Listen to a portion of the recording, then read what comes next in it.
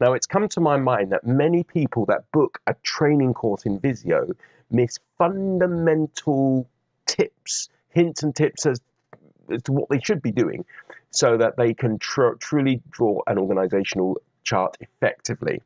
So this is what we're going to go through. We're going to go through laying out a page in an organization chart, so how to lay that out. We're also going to go through how to separate your organization chart onto separate individual pages, and we'll look at resizing the organization chart as well. So let's delve straight in. So this is the splash screen, as you can see in Visio. You can see just around the screen here, or maybe on the right hand side, you can see around the screen there different options that are available.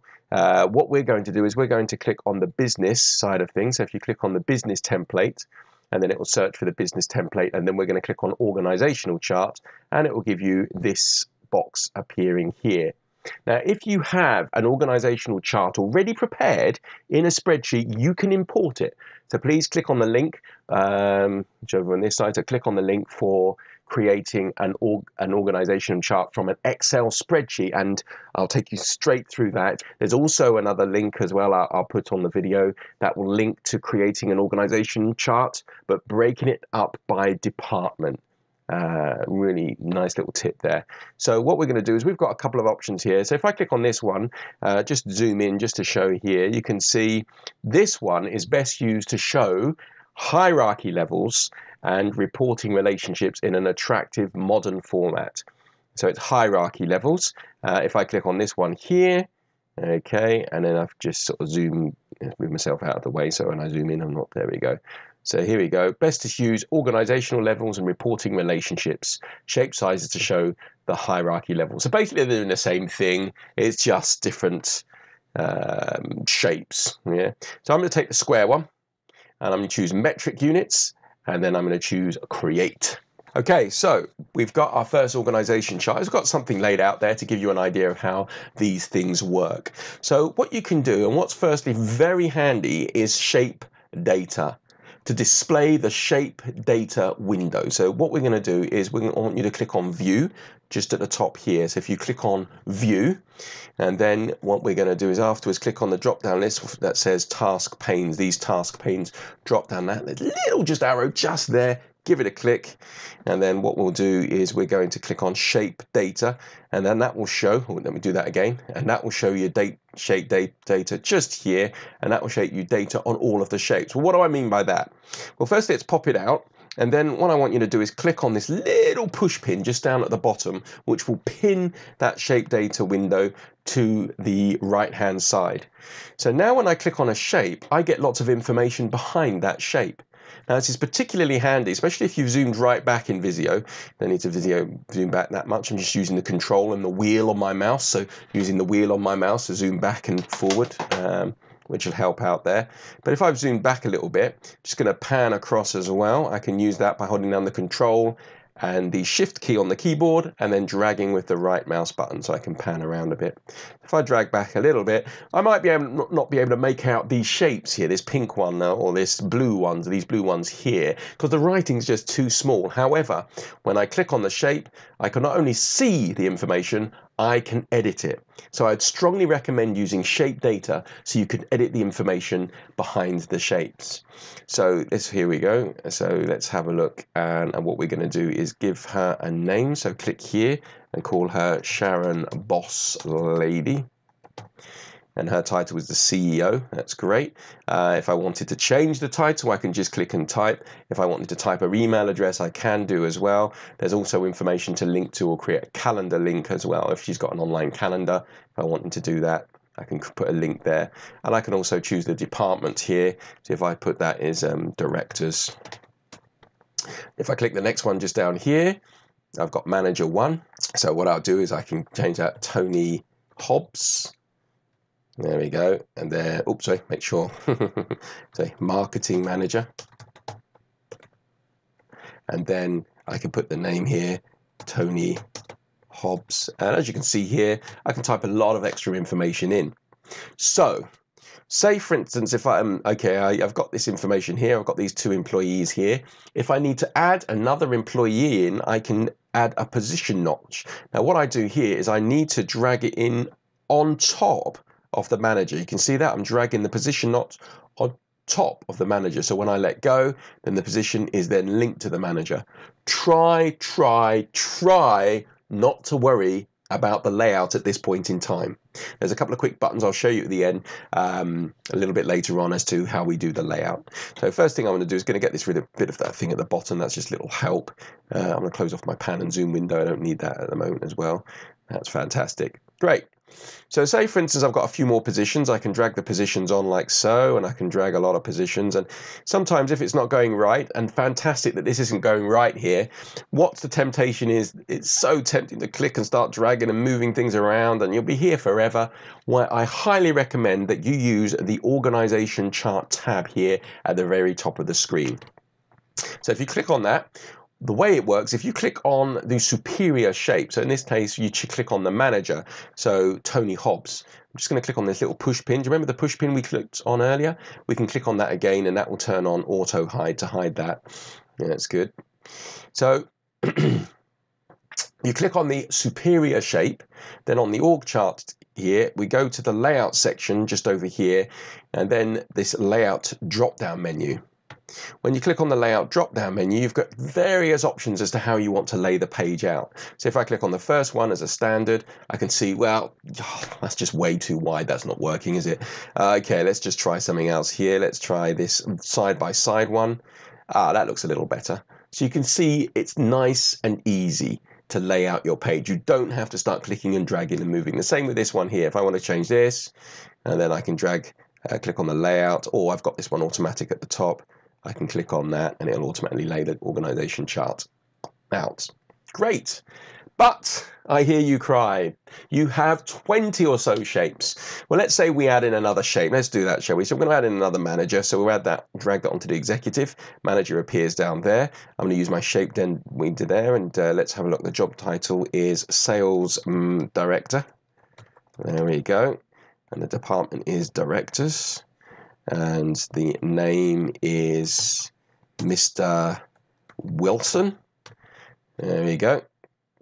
So let's say, for instance, he has 20 people working for him doing sales, all different types of sales avenues here. But let's just see if we can add 20. Well, we could use the staff shape. There we have the staff knot shape here. We can add that on. But we could also use multiple shapes. This is a very handy shape, this is here. So if I drag multiple shapes across, and where is he? There he is, Mr. Wilson, dragging on the top. I will get an option here, as you can see, to decide which shape I want. So in this case, I'm going to select staff.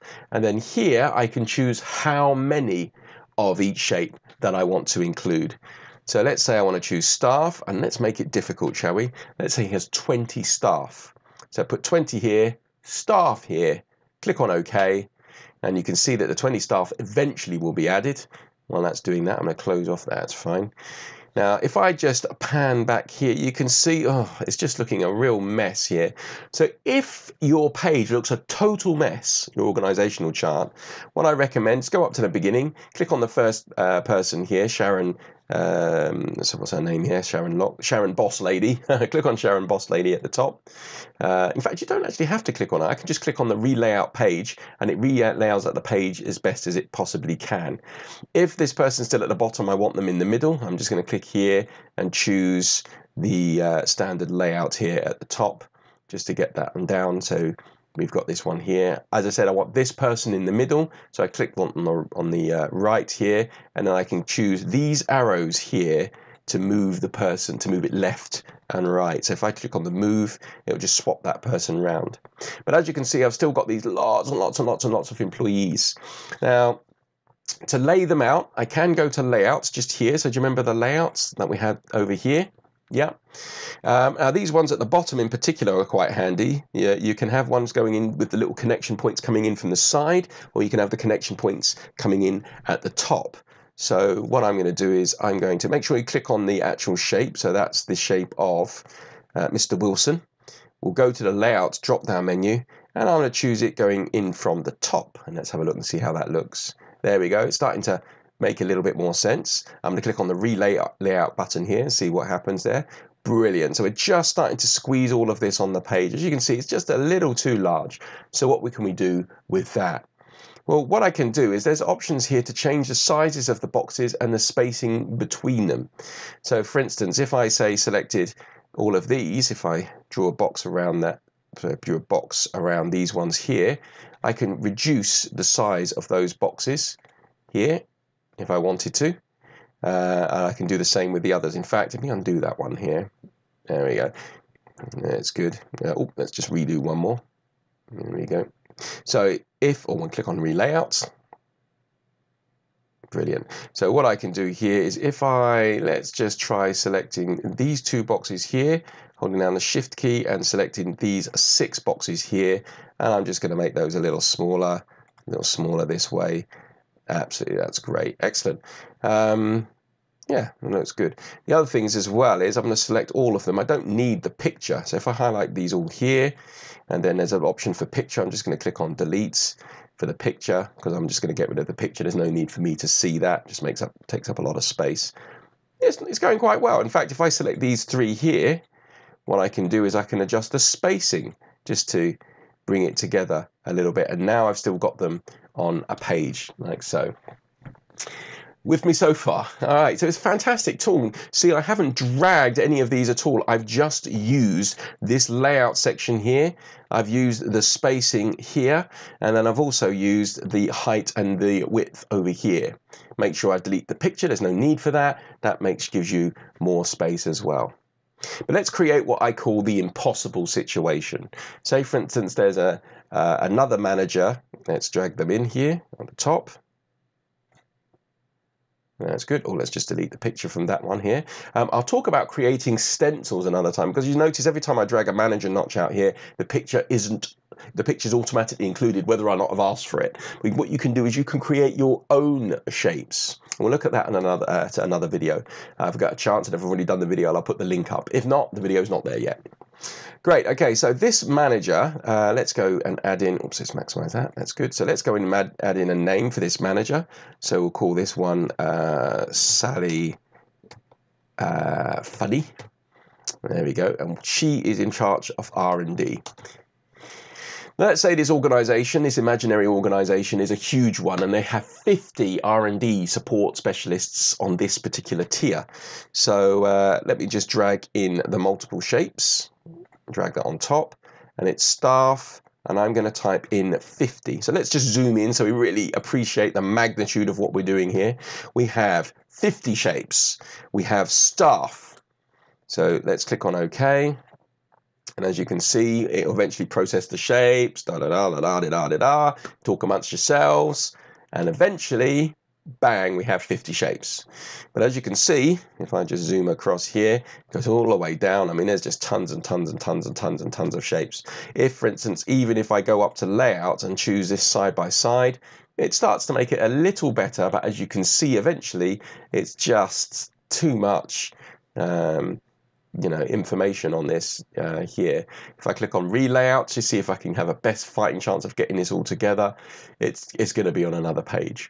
So you can't fit everything on one page. Yes, you can select everything if I hold down Control, Shift, and W, which allows you, oops, sorry, it does my camera in actually, that's good, but you can click on View, you'll be able to do this, and then, yeah, fit to window, Control, Shift, and W. You can do that to fit to window. Even if I selected everything and made it smaller as well based on the org chart, it's going to be a real squash, isn't it? So what we can do is we can hide. We can create what they call a synchronized copy. So down here on page 1, what we could do is we can rename that page. So if we go and we say, right, this one's going to be called, let's say, for instance, Directors. Okay, and then we add another page, and this one we call R&D, and let's do one for sales as well. So if we click on another page, and we'll call that sales. So let's just have a look at the bottom, see what we've got. So you see, you have one page, which is our main one, which we've called Directors. We have another page, which is called R&D, and then thirdly we have our sales page available. So let's have a quick look here. So if we go back to the directors, I'm just going to zoom in. I'm holding down Control and Space. You see my mouse turns into a magnifying glass. I can draw around an area I want to zoom in on, and then hold down Control and not Control and Space, Control and Shift, mind you, sorry, Control and Shift. That's what I'm wanting to say. Holding down Control and Shift, and I can draw around what I want to zoom in on, or I can drag with the right mouse button. So, Mr. Wilson, Sales Director, what I want to do is all of these subordinates, all of this stuff, I want to put on another page. So what I can do is right-click on Mr. Wilson. I can go down to and click on Create Synchronized Copy. Oops. Yeah, so Create Synchronized Copy. So let's give that a right-click. Create synchronized copy. So I want to create a synchronized copy on an existing page, and then that's the sales page. Now this is the all-important button. This one just here, just zoom in so you can see it. So you see it says hide subordinates on original page. So that's what we're going to do. So make sure that's checked. Click on OK. And eventually it's created a synchronized copy. There we go. So on the sales page, I can see the sales director, Mr. Wilson, here. And then if I go back to the directors page just here, I can see my sales director just here. So let's do the same with, I think it was R&D. So over here for Sally Funny, right click, create synchronized copy, hide subordinates on original page, and we'll do it on the R&D page. So that's because she's R&D. Click on OK. And eventually we've got a synchronized copy on another page. So there we go. So I've got a synchronized copy on the other page. I might need to update this a little bit by drawing and then making sure the picture's all deleted as well. Again, with the shape and updating the shapes, I thought I had the notch one. So if I just click on that, just apply that style, that's off the organization chart, to it.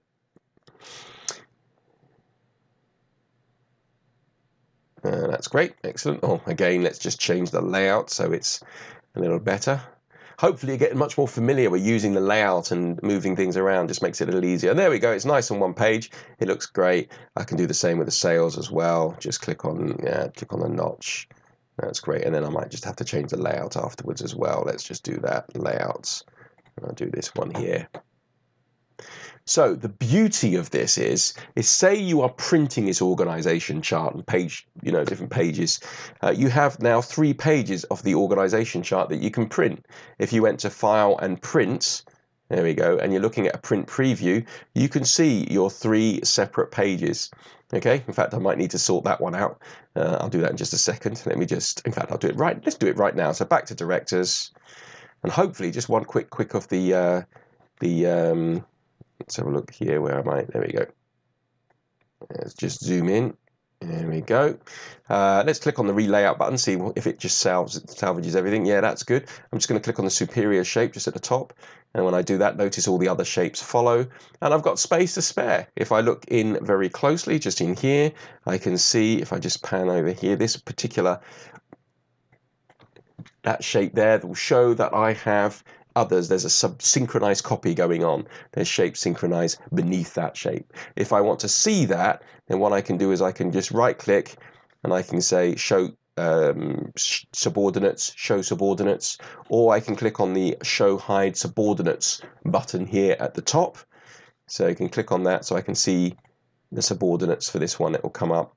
I might need to rearrange the page so I can see that better. So say for instance I've got this all on an A4 page, or I've got an A5 page, or I just want to print a big PDF out of it. I can click show and hide subordinates for that one. I can do the same for this one here.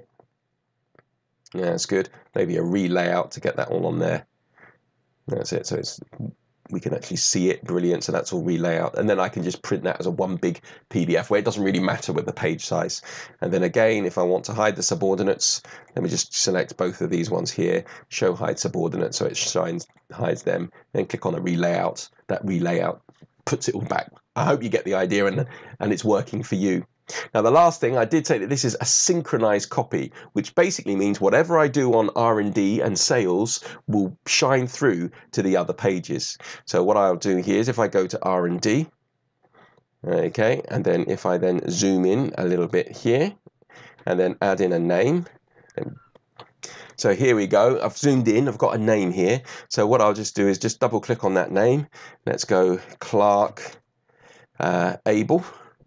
There we go, and there we go, and let's just double click on the title. Again, I'm changing it here, but ideally, because I've already showed you that, do as I say, not as I do, I can then change this one here. So this was R&D department, and then Clark Abel, and then we can say, there we go, junior research, oh, let's say senior researcher.